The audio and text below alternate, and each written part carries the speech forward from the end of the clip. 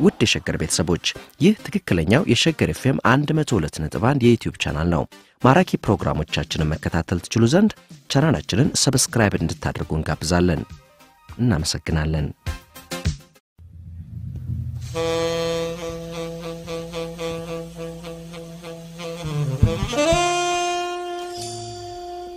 ነው መቆያ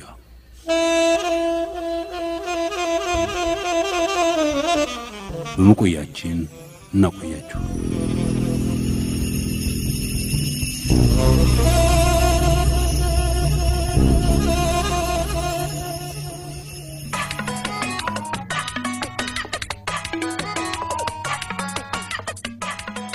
ማማ ዊኒ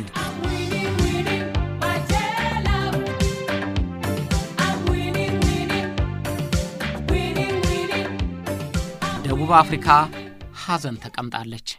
ደቡብ አፍሪካውያን በርኖሳቸውን ገልብጠው ቱቢታቸውን ሰፍተው ማቃቸውን ለብሰው በእናታቸው ሞት ሐዘን ይቆዝማሉ። የሀገር እናት የሕዝብ ጠባቂ እየተባሉ የሙገሳ ነጋሪት የሚጎሰምላቸው ዊኒ ማንዴላ ሞተው ደቡብ አፍሪካውያን ለ13 ቀናት በሐዘን ሰነበቱ። ባንዲራቸውም ዝቅ ብላ ተውለበለበች። ዛሬ ደግሞ ግብአተ መሬታቸው የሚፈጸምበት ቀን በመሆኑ ደቡብ አፍሪካ ሌላውን እንቅስቃሴዋን ሁሉ እርግፍ አድርጋ ቀጥ ብላ የቆመች መስላለች።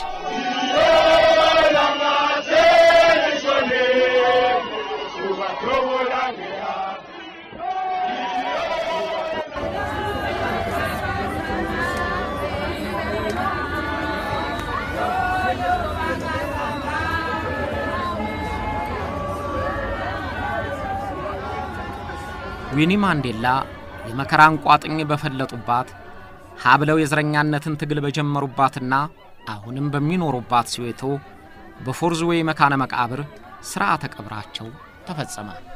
የቀብራቸው ስነ ሥርዓት ከመፈጸሙ በፊት 37000 ሕዝብ በሚይዘው የኦርላንዶ ስታዲየም በፕሬዝዳንት ራማፖሳ እየተመራ በመታሰቢያ ንግግሮችና በሐዘን መግለጫዎች የሐዘኑ ሥርዓት ተከናውኗል።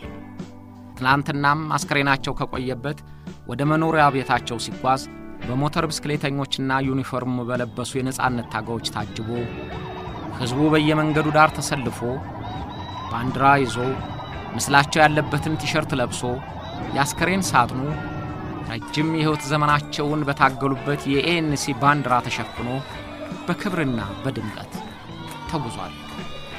ሐዘንተኛውም እርሳቸው የወዱት የነበረውን የነጻነት መዝሙርና ዊኒ ወታደሯ የሚለውን የጀግንነት ዜማ ያሰማ የሞቱ ሳይሆን የተሞሸሩ እስኪመስል ድረስ አሟሟታቸውን አሳምራላቸው።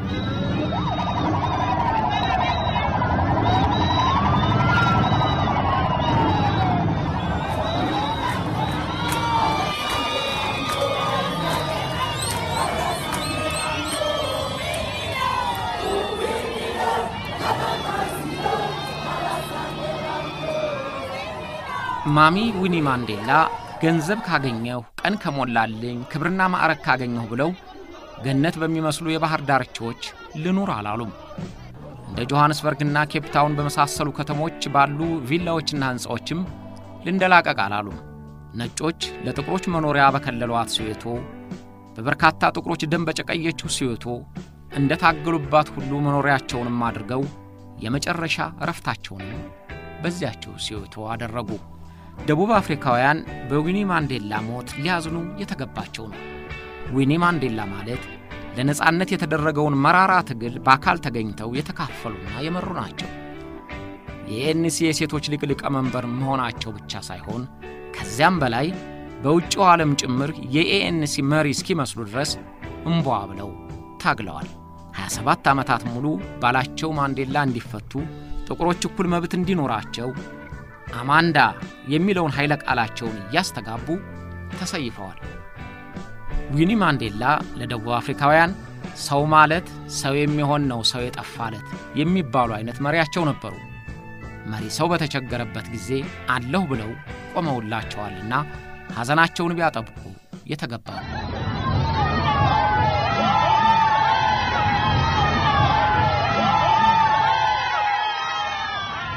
ማሚ ዊኒ ብዙም ጤና አልነበራቸውም። የስኳር በሽታቸውና ያከርካሪ ህመማቸው በተደጋጋሚ ሆስፒታል እንዲገቡ ሲያደርጋቸው ቆይቶ ያው የያዛቸው ህመም በ81 ዓመታቸው ይዟቸው ሄደ። መጋቢት 24 2010 ዓ.ም ሰኞ ከሰዓት በኋላ ሞታቸው እንደተሰማ ከሀገር መሪዎች እስከ ተራው ህዝብ ድረስ ተናጋ። የደቡብ አፍሪካ ገዢ ፓርቲ ANC፣ የደቡብ አፍሪካ መንግስት፣ የደቡብ አፍሪካ ፓርላማ፣ የደቡብ አፍሪካ የተቃዋሚ ፓርቲዎች ነባር ታጋዮች በአንድነት ወየው እናት ዊኒ ብለው ጮሁ።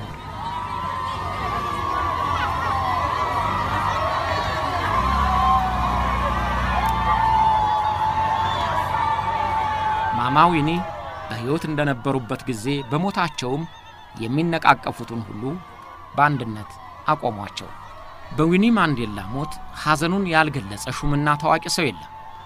ከመኖሪያ ቤታቸው ጀምሮ እስከ አደባባይ ድረስ የለቅሶ ውሎ ሲደረግላቸው ሰንብቷል። የለቅሶ ውሎ ተደረገላቸው ስለተባለ ግን የጀግናዋና ታጋያዋ ዊኒ ማንዴላ ውሎ በለቅሶ ብቻ የሚታሰብ አይደለም። በጋለ ንግግር፣ በሞቀ ሙገሳ፣ በሚመስጥ መዝሙር ሲታሰቡ ነው የሰነበቱት። የዊኒ ሞትና ቀብር እንደሌላው አልፎ ያጅ ሰው በለቅሶ ብቻ የሚሸኝ አልሆነም። እንደ ጀግና ተጋዳይ ኃይሎ ጋሽቦ እየተረገጠላቸው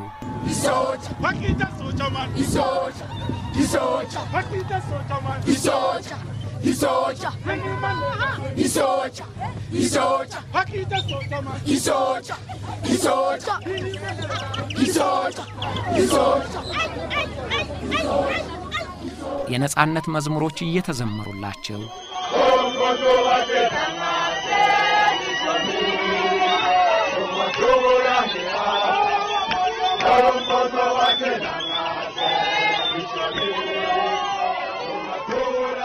የግጥም ማታ እየተማታላቸው insalabantu umkhokhohlo wekhaya wathinta abafazi wathinta imbobodo mali wonke ቀስቱ ወድቋል፣ ድሉም ወድቋል። ሕይወት እንደበፊቱ ላይ ሆነ ነው። ዊኒ ማንዴላ የሕዝብ እናት በአፓርታይድ የጭካኔ ድርጊት ጊዜ፣ እስራት በነገሰበት ጊዜ፣ ጭፍጨፋ በበረታበት ጊዜ፣ አገር በተናወጠችበት ጊዜ፣ ገዳይ ቡድኖች በሚላኩብን ጊዜ ዊኒ ማንዴላ አብራን ነበረች። ስለዚህ ሐዘን አስረቅርቆናል። ማማ ዊኒ ደቡብ አፍሪካዊ ሁሉ ይወድሻል። ሁልጊዜም እንወድሻለን፣ ሁልጊዜም እናስብሻለን። ሙዚቃ እየተደረሰላቸው፣ ዜማ እየተዜመላቸው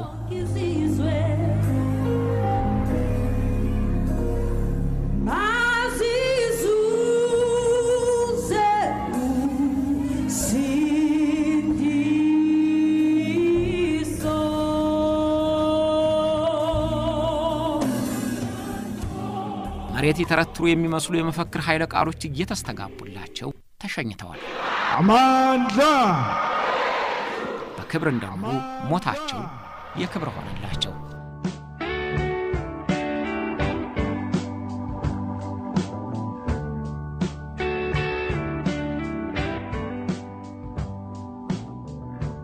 የለቅሶ ውሎ መታሰቢያ ካደረጉላቸው ውስጥ የኢኤፍኤፍ ፓርቲ አንዱ ነው። ቀድሞ የኤንሲ ወጣቶች ሊግ በነበረ ጊዜ አሳምሮ የሚያውቃቸው የፓርቲው ሊቀመንበር ማሌማ ለለቃስተኛው የዊኒን ታላቅ ተጋድሎ በግለት አስተጋብቷል። ዊኒ ማንዴላም ከመሞታቸው በፊት ማድረግ የሚፈልጉት ማሌማን ወደ እናት ፓርቲው ANC መመለስ ነበር። ልጄን ወደ ቤቱ መመለስ እፈልጋለሁ ይሉ ነበር አሉ። ይህን ሳያደርጉት ሞት ቀደማቸው። ማሌማም እኔንና የኤንሲ መሪዎችን የምታገናኘን ዊኒ ነበረች ብሎ በለቅሷቸው ላይ ተናግሯል። ለማንኛውም ዊኒ ማንዴላ በወጣቶቹ ዘንድ የሚታዩት ማሌማ በገለጸው አይነት መሆኑ ነው። When we stand here to speak about Winnie Mandela, we don't seek cameras. We lived with her. We protected her. In the same way she protected. ስለ ዊኒ ማንዴላ ለመናገር እዚህ ስንቆም ካሜራ አንፈልግም። ሁሉንም እናውቀዋለን። ምግቧን መብላታችንን እንናገራለን። በቤቷ ኖረናል። እናት ነበረች። የእናትን ፍቅር የምናውቀው ከዊኒ ማንዴላ ነው። ስለ ዊኒ ማንዴላ የተጻፉት እኛ እናውቃቸውም። እኛ ስለ ዊኒ ማንዴላ የራሳችን ምስል አለ። ለልጆቿ ስትል ምንም ነገር የምትሆነውን እናት ምስል ነው ያለን። of a caring mother who will do anything for her children. Like you ልጆቿን እንደምትወደው እናት፣ ልጆቿን ሁሉ ጊዜ እንደምትጠብቀው እናት፣ ሁሉ ጊዜም ልጆቿን እንጂ ራሷን አታስብም። ዊኒ እንደዚህ አይነት እናት ነበረች። ዊኒ ልጆቿን የምትጠብቅ እናት ነበረች። ፕሬዝዳንትነቱን እንድትተው የተደረገችው ዊኒ፣ ፕሬዝዳንታችን እንዳትሆን የታገደችው ዊኒ፣ በፖለቲካ ሰቀቀን በተናቁና በሴቶች ለመመራት በሚተናነቃቸው የታገደችው ዊኒ።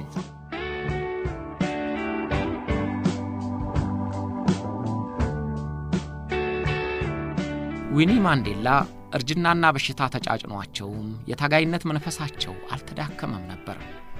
እስከ ተቻላቸው ድረስ በየስብሰባዎች እየተገኙ ስለ ሴቶች መብት፣ ስለ ደቡብ አፍሪካ እኩል የኢኮኖሚ ተጠቃሚነት፣ ስለ ዘረኞች ቅሪቶች መናገራቸውን አላቋረጡም። ከመሞታቸው አንድ ወር በፊት በመጨረሻው የአደባባይ ንግግራቸው ሴቶችን ስለማብቃትና አሁንም በዚያች አገር ስላልጠፋው ዘረኛነት እንዲህ ብለው ነበር። Image was from us, and you women are in the majority. What have we done to South Africa? What have we done to these children? My 5-year-old, her daughter. እኛ ሴቶች በቁጥር ብልጫ ያለን ዜጎች ለደቡብ አፍሪካ ምን አደረግን? ለነዚህ ልጆች ምን ሰራንላቸው? የ5 ዓመቷ የልጅ ልጄ ከትምህርት ቤት መጣችና እንዲህ አለች። ታውቂያለሽ ማማ፣ የምወደው ራማስ የተባለው የክፍል ጓደኛዬ ቆንጆ ፊቴን እንደሚወደው ግን ኪንኪ ጸጉሬን እንደሚጠላው ነገረኝ አለች። ይህ አባባል ያን ጊዜ ዝንጀሮዎች እያሉ የሚጠሩንን ጊዜ ያስታውሳል። ይሄ የሁላችን ስድብ ነው። እነዚህ ሰዎች እንደገና ሊነካኩን አይገባም። እነዚህ ሌላ ቀለም ያላቸው ሰዎች እኛን ወደ ጫካ ወደሚያስገባን ዘረኝነት ሊመለሱ አይገባቸውም። እኛ በህይወት ዛሬም አለን። ለሁሉም የዘረኝነት ስሜት ለተጠናወታቸው ከባድ ማስጠንቀቂያ ያስጧቸው። ዛሬም ዝንጀሮ ብለው የሚጠሩን ምን እንዳደረግናቸው ማስታወስ አለባቸው። ተዋግተን አሸንፈናቸዋል። አፓርታይድን አሸንፈናል። ባይነካኩን ጥሩ ነው። በዚያ እሳት ባይጫወቱ ጥሩ ነው። ለሴቶች የተደረገውን ትግል በእጃቸው ያደረጉ ወጣቶች ስናይ ይቺን ዓለም ተተን ስንሄድ የሰላም እንቅልፍ እንተኛለን። You do not play with that fire as long as we breathe. Amandla!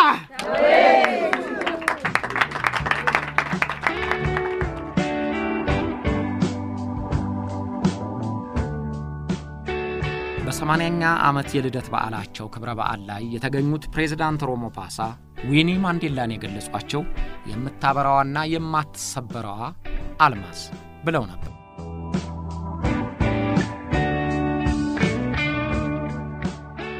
ይህን ሁሉ ውጣ ውረድ አልፈው 81ኛ ዓመታቸውን አክብረው ዊኒ ወደማይቀርበት መንገድ ሄደዋል። ምንም አጠፉ ምንም የሀገራቸው ሰው ያደረጉለትን ተጋድሎ አግዝፎና ተልቆ ስላየው ክብራቸውን አላጓደለባቸውም። ዛሬም በሞታቸው ታላቅነታቸውን የሚመሰክር ሽኝት አድርጎላቸዋል። ከዚህ በኋላ ያለው የታሪክ ጉዳይ ነው። ታሪክ የደቡብ አፍሪካን የነጻነት ትግል በተጠቀሰ ቁጥር ኔልሰን ማንዴላንና ዊኒ ማንዴላን የሚዘነጋበት አንዳችም ክፍተት እንዳይኖር ሆኖ በቅርቃር ተመቷል። ማማ ዊኒ ማንዴላ በሰላም ይረፉ።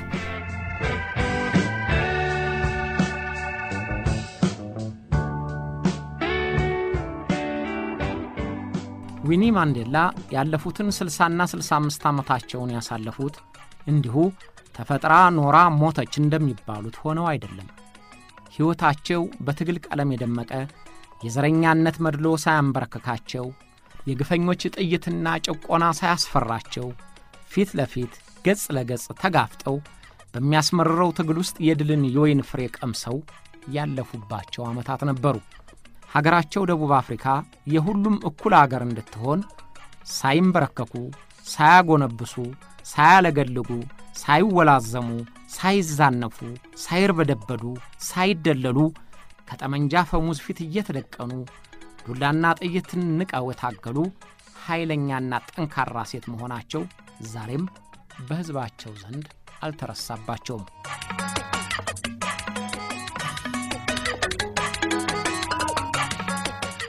ገና በወጣትነታቸው ጊዜ በስር የተለዩአቸውን የባላቸውን የኔልሰን ማንዴላን የድል ሰንደቅ አንስተው ከፊት ቀድመው ያውለበለቡ ራሳቸውም የተከታዮቻቸው አርማ ሆነው ወግድ እንዳሉ የሚታወቁበትን አማንዳ የሚለውን መፈክራቸውን ሰማይ ይበረቅስ በሚመስል ድምጻቸው ያስተጋቡ ከትግል ጓዶቻቸው ጋር ሆነው የነጮቹን ሥርዓተ መንግስት አከርካሪ ቆመጡት።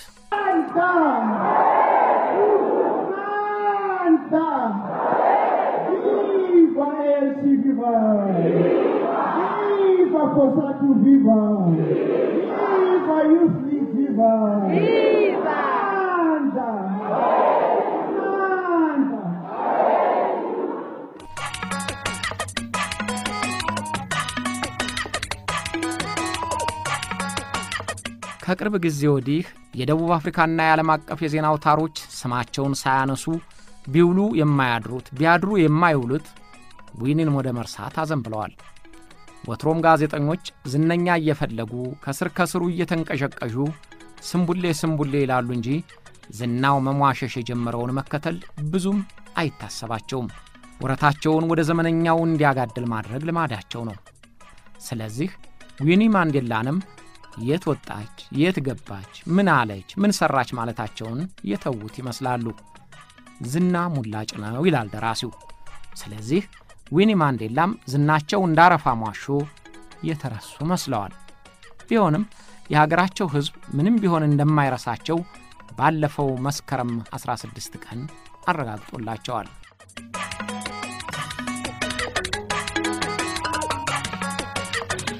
በርግጥ ዊኒ በሀገራቸው ፖለቲካ ጉዳይ የሚጠይቃቸው ካለ ዝም አላሉም። እንደምን ሰነበቱ እያሉ ለሚጠይቋቸው ቁም ነገራም መገናኛ ብዙሃን እንደ ቀድሞ የመሰላቸውን ከመናገርም አልተቆጠቡም። ድርጅታቸው ANC በከፍተኛ ችግር ስለተተበተበ በአዲስ የወጣት አመራር ይተካ ማለታቸውንም አልተውም። የደቡብ አፍሪካ ፓርላማ እንደ ጨበራ ተስካሪ የንትርክ አደባባይ መሆኑ የውድቀታችን መገለጫ ነው ብለው ማዘናቸውንም በሰጡት ቃለ መጠይቅ ይፋ አድርገዋል። ግን አሁን የማማ ዊኒን ምክርና አስተያየት አዳምጦ ልታረም የሚል ደቡብ አፍሪካዊ እንደሌለ ያውቁታል።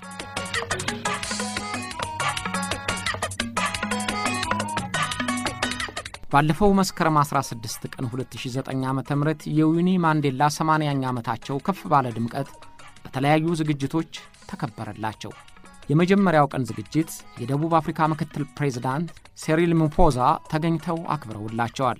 የፕሬዝዳንት ጃኮብ ዙማ ሚስትና የገዢው ፓርቲ የANC ባለስልጣኖች በፓርላማው ውስጥ ዱላ ቀረሽ ዘለፋ የሚያስታጥቃቸውና የEFF ሊቀመንበር ጁሊየስ ማሊማ አብረው ተገኝተዋል። እርስ በርስ የሚናቆሩ ተቃዋሚዎችና ደጋፊዎቻቸውም ዊኒን ለማክበር በአንድ ቤት ተገናኝተው በፍቅርና በደስታ መልካም ልደት ብለዋቸዋል። በኬፕታውን የልደት በዓላቸው ከሚከበርበት ቦታ ሲደርሱ ተሰብሳቢው በልልታና በጩኸት ተቀበላቸው። Happy birthday to you Mama Winnie my love. Happy birthday Mama Winnie. I love you so much.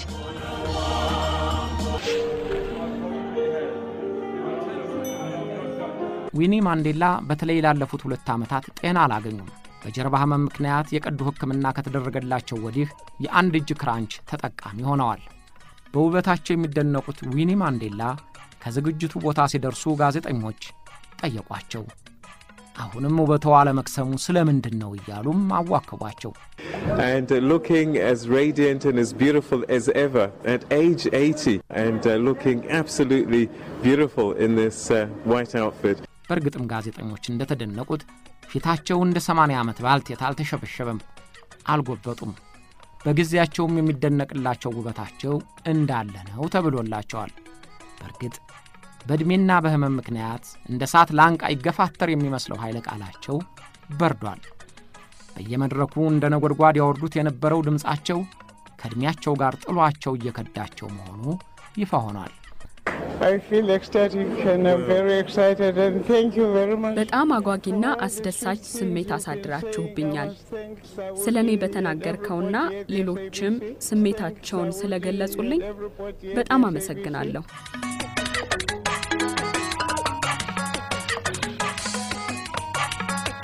እንደ ደቡብ አፍሪካና ጋና ያሉ ሀገሮች እንደ አውሮፓውያኑ ጀግኖቻቸውን ከመቃብር ውስጥ እየፈለፈሉና እያከበሩ የአዲሱ ትውልድ ተምሳሌት ማድረግ እየለመዱ ነው። በአብዛኞቹ የአፍሪካ ሀገሮች እንደሚታየው ስህተት እየለቀሙ ወይም ጾታና ዘር እንደመለኪያ እያደረጉ ሀገራዊ ባለውለታዎችን ማራከሱን ትተው ማክበር ጀምረዋል። ጀግንነቱንና መልካም ስራውን እያጎሉ አዲሱ ትውልድ ለክብርና ለሕዝብ ቁም ነገር ለመስራት እንዲጓጓ መነሳሻ ያደርጉታል። የዊኒ ማንዴላንም ታሪክና ተግባር በዚያ ስሜት ቃኝተውታል። ስለዚህ ተቀናቃኝ የፖለቲካ ፓርቲዎች በእርሳቸው ዘንድ አንድ ሆነው አብረው በዓል አከበሩ። ማማ ዊኒ ያሉም አወደሷቸው።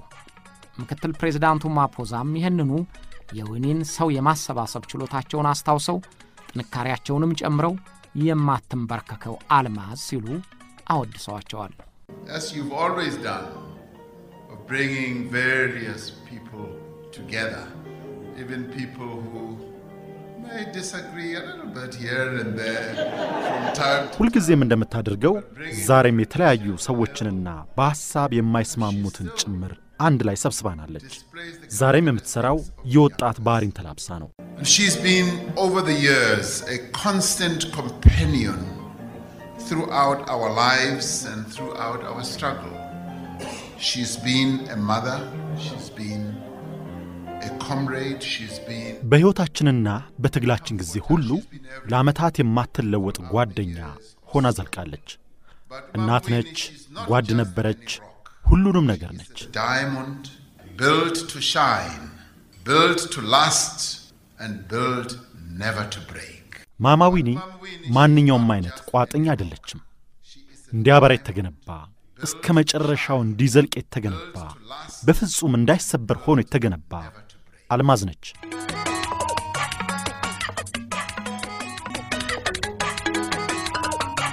በ80ኛው ዓመት ዕድሜያቸው ለመድረስ ያልበቁትን አብዛኛዎቹን የመራር ትግል ጓዶቻቸውን አስታውሰው እድለኛ ሆኛለሁ የሚሉት ወይዘሮ ዊኒ በተደረገላቸው የክብር ዕውቅና ደስ ተሰኝተዋል።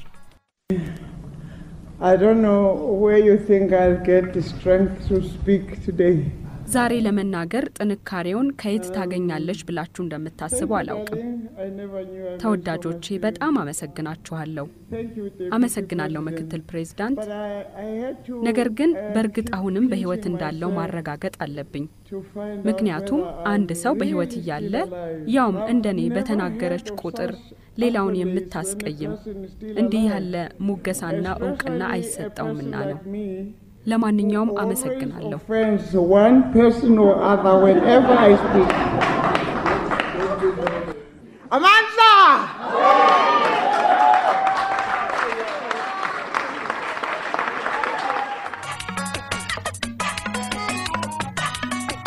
አሁን የደቡብ አፍሪካ ብቻ ሳይሆን የአፍሪካ እናት የሚለው ዕውቅና የተሰጣቸው ዊኒ ማንዴላ በትግሉ ጊዜ ብቻ ሳይሆን ከድልም በኋላ በርካታ ችግሮች ፈትነዋቸዋል። በትግል ዝናቸው ላይ ውሃ የሚደፉ ድርጊቶቻቸው በአደባባይ እየተዘረገፉ መከራቸውን አሳይተዋቸዋል። ግን አሸንፈውም ተሸንፈውም እስከ ዕለተ ሞታቸው ቆዩ። ባንገት ሀብላችንና በክብሪታችን ሀገራችንን ነፃ እናውጣለን። We wrote a song called Winnie, Winnie Mandela, Winnie, Winnie. But obviously, it was not allowed. So we then decided to change the song. በአፓርታይድ ጊዜ ዊኒ ዊኒ ማንዴላ የሚል ዜማ ደረስን፣ ግን አልተፈቀደልንም። ስለዚህ ዜማውን ለመለወጥ ወሰንን። እንዲህ ብለንም ጻፍነው I am winning my dear love። በኋላ በስታዲየም ስዘፍን ዊኒ ዊኒ ማንዴላ እያልኩ ዘፈንኩ። በዚያን ጊዜ ብልህ ወጣቶች ሆነን የአፓርታይድ መንግስትን በዘዴ ታገል ነው።